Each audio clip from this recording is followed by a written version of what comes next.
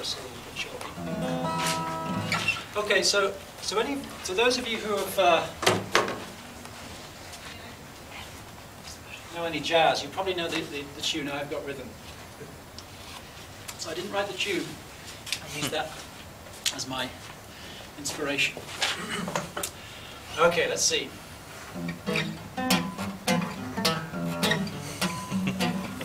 Gravitation, gravitation, gravitation, who could ask for anything more?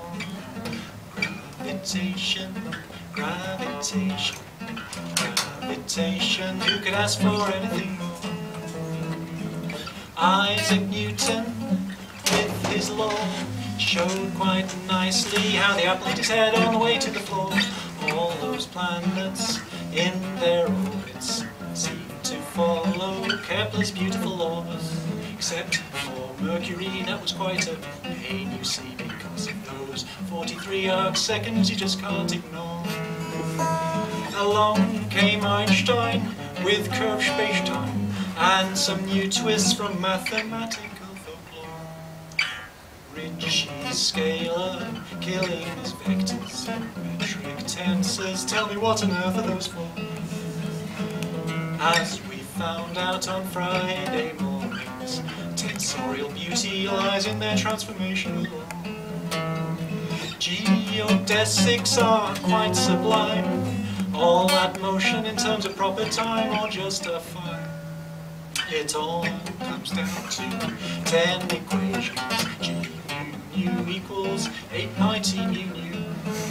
If you're ever feeling blue, then you can try to find a solution that's new. That's what Schwarzschild did in wartime, found curvy space-time around a non-rotating spherical star. Now we've got wormholes, we've got white holes, we've got black holes, who could ask for anything more? How about a hole rotating? That's what Roy Kerr was the first to explore. Old Roy's metric is quite symmetric, it's just fantastic how you can't sit still in the universe.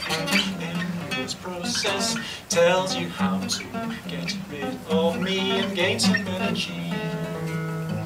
Hawking once thought black holes might snort radiations just like a black body.